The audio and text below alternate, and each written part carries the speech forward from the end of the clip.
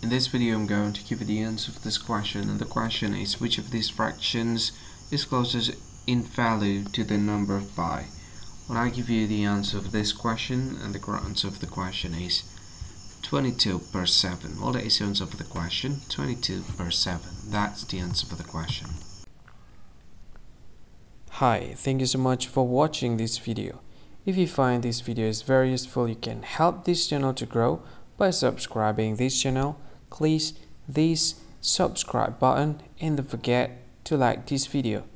And if you find this video is not really good, or you don't really like this video, or you kind of feel that it's a little bit offensive or something like that, you can click this one, dislike button. You can do that anyway.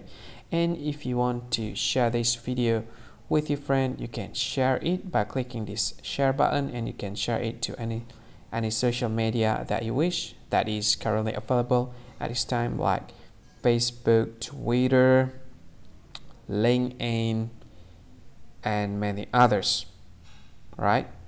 And if you want to add this video to your playlist, you can click this one. You can watch this video later, and you can find more options by clicking these three dots.